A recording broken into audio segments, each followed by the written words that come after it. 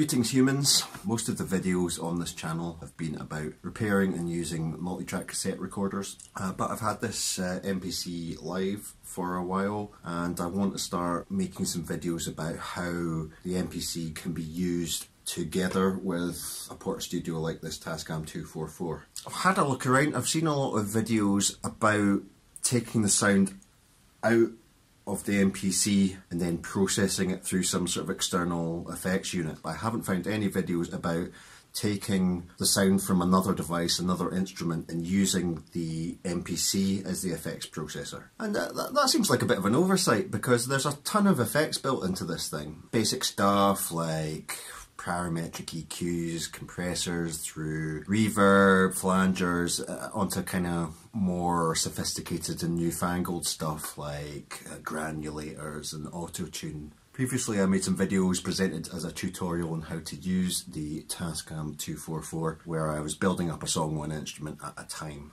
And since I still need to add vocals to that track to complete it, I thought I would take this opportunity to use the MPC as a vocal processor as I record my vocals onto the 244. I'll put links in the description to the preceding videos in this series for anyone who wants to have a full catch up on how I got to this point, but here's a brief recap on the work that's been done.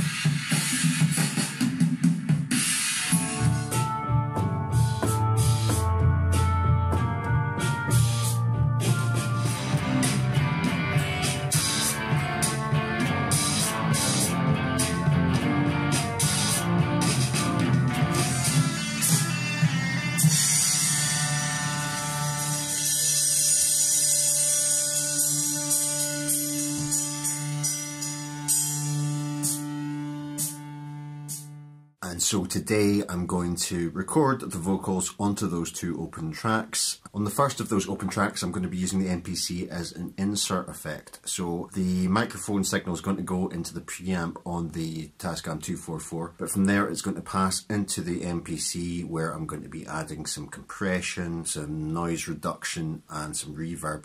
And it's going to come back out of the MPC, back into the mixer of the 244, and it's going to be printed onto tape there.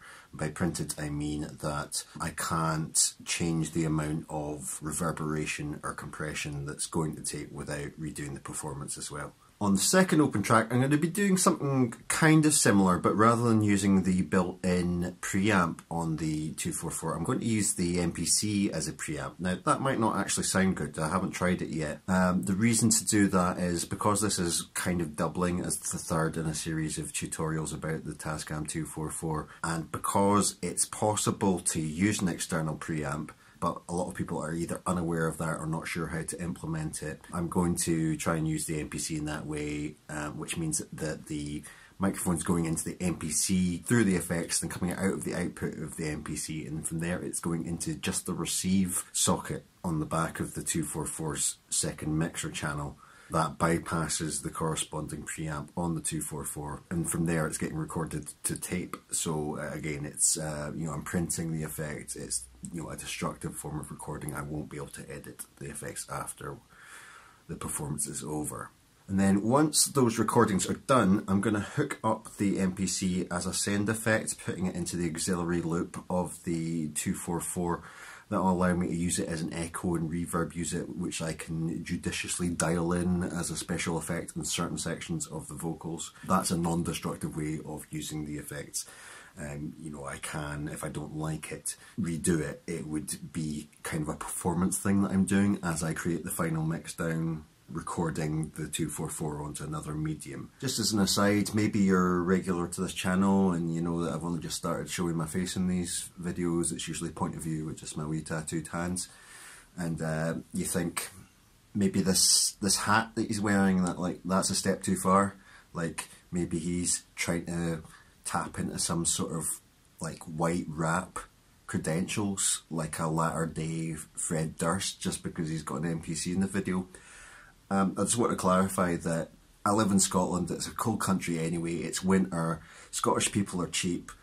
I've got the heating turned down and this is to keep my bald head warm. Before we get into the tracking, I just want to talk quickly about latency. For anyone who doesn't know, latency is a delay that you get when you process live audio with digital technology. It exists because basically any computer, no matter how fast, takes some time to perform its calculations. Companies like Line 6 and Axe Effects, their products are designed to be used in that way all the time, so I imagine that it's a big design focus of theirs to make the latency imperceptibly small. I figured for the MPC Live that maybe that wasn't such a priority for the designers of those, because the use case that I'm demonstrating today is maybe like kind of unusual, like you know, a lot of people are like, you know, chopping up samples and yada yada yada. They're not using it in this way, and so I wasn't sure if it was going to work well. And I'm going to be honest with you, I haven't like properly researched. I certainly haven't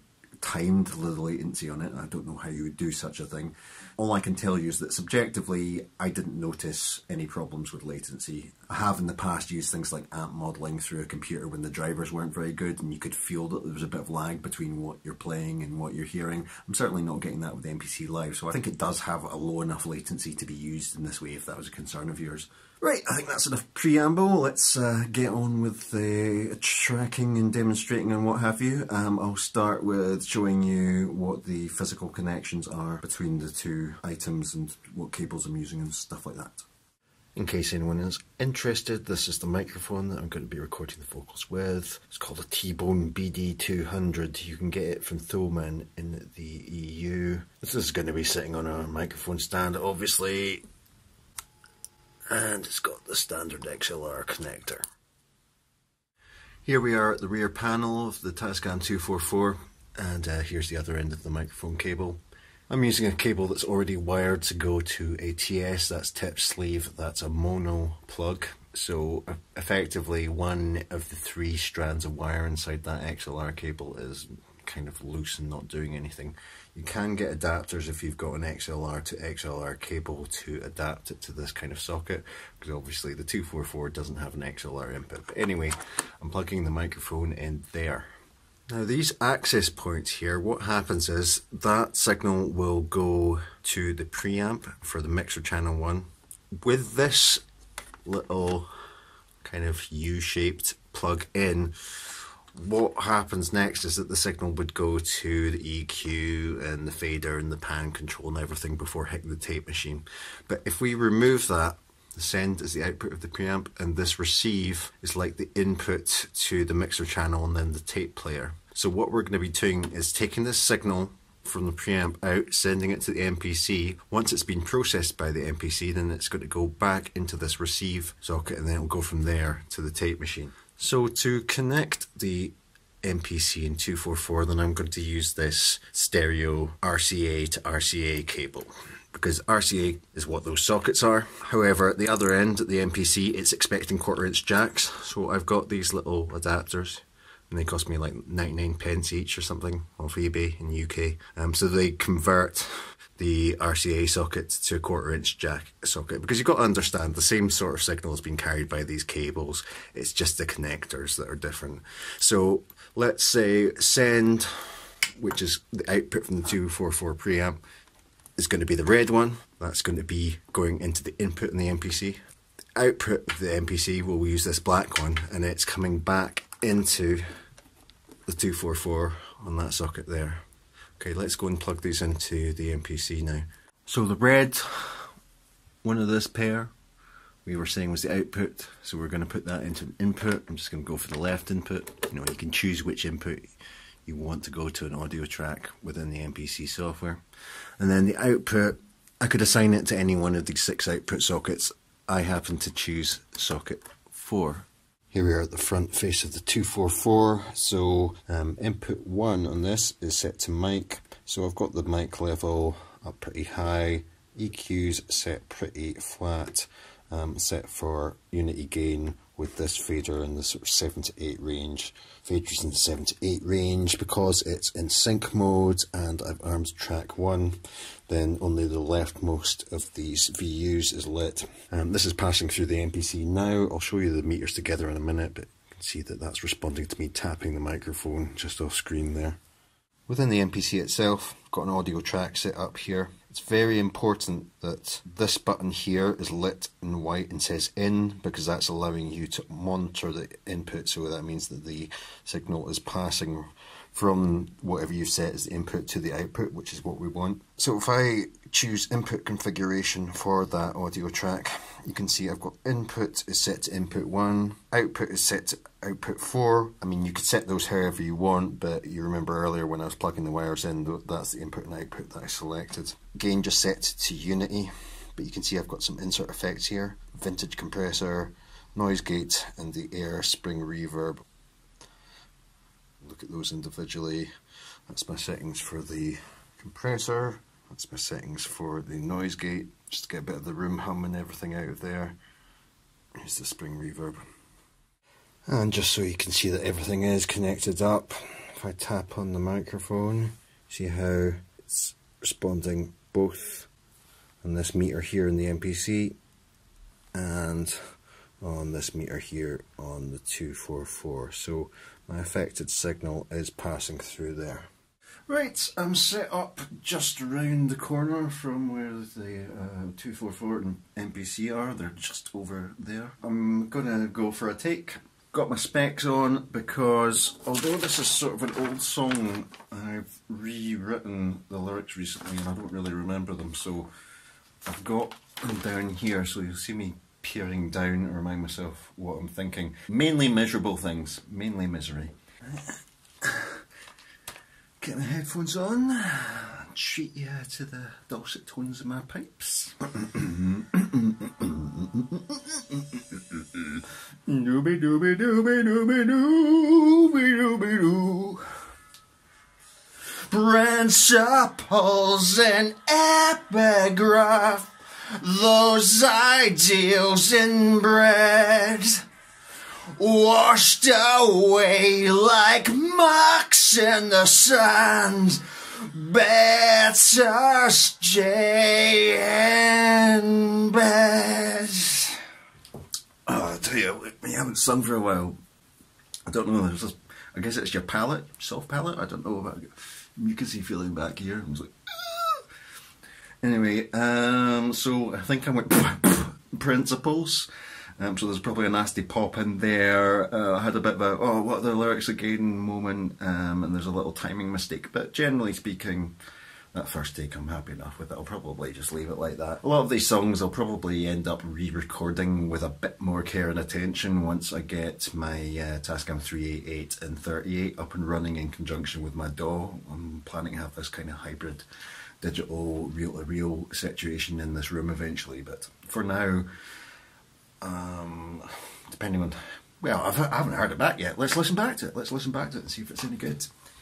So I managed to screw up there a little bit. I'd left these switches in tape mode while I was recording, so actually that take kind of got ruined because the mix that's on these two tracks of the tape ended up mixed in with the vocals in the first one. So I've gone back and redone it off screen. I've also added a little bit of tube drive to my signal chain within the MPC because I felt like there's so much roughness to the other sounds that are on here.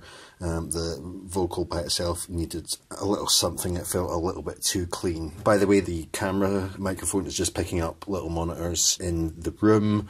Obviously, once I've completed the track, then I will put a proper digital capture up there so you can get the sort of idea of how this tape technology sounds if you're curious.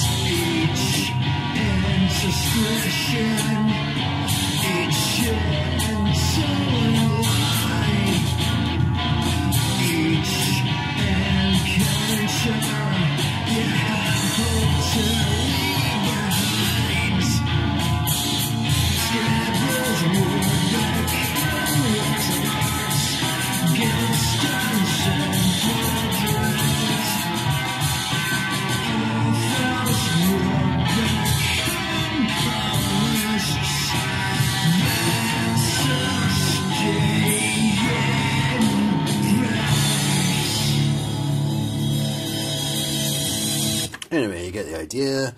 Not really going to be your cup of tea unless you're also into the sensational Alex Harvey Band and 9 Inch Nails. Don't consider myself a great singer or anything, but that will do. I think we'll move on to the next track now. Right, excuse me while I go handheld to show you the really not complicated variation on how I'm using the MPC and the 244 together for this second open track.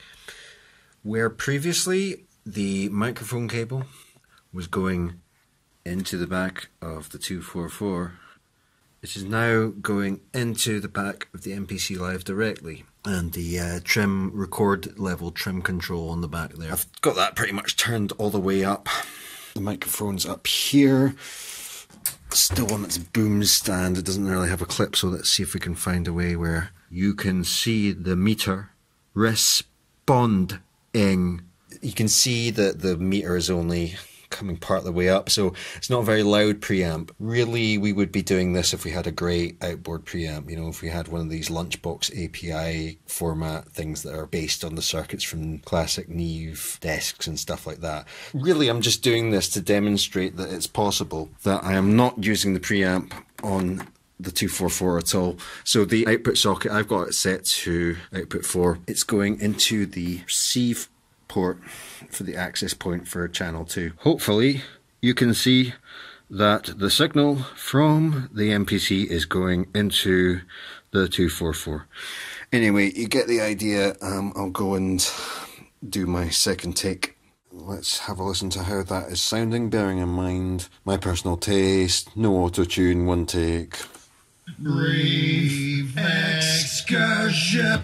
Pause this a second to say that what you're hearing, again, it's the speakers in the room being picked up by the camera. This isn't full quality audio at this point. In memory then I fall. In the long run, no significance at all. It's not perfect, but it's good enough for my purposes, so I'm going to move on to using the MPC as a send effect, so I'll go and get set up for that. Okay, I've got something set up that I like. Briefly about the physical connections, I'll cut in some shots of the relevant, I was going to say orifices, that sounds a bit rude. What do I mean? Sockets! There we go, plugs and sockets. Again, I'm using RCA to RCA cables with some RCA to jack adapters for the MPC end, because it's RCA sockets on the Tascam 244 and 1/4 inch jacks on the MPC. And really the auxiliary send sockets are going into inputs 1 and 2, and then the outputs 1 and 2 is coming out of the MPC and back to the Tascam 244.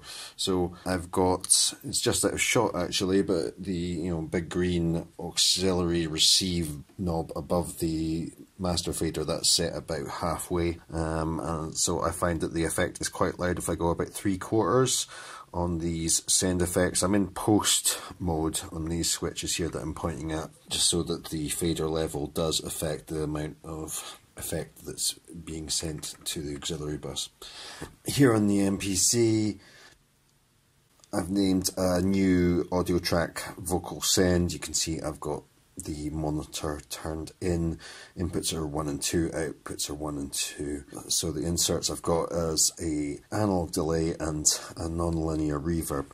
So if I play this,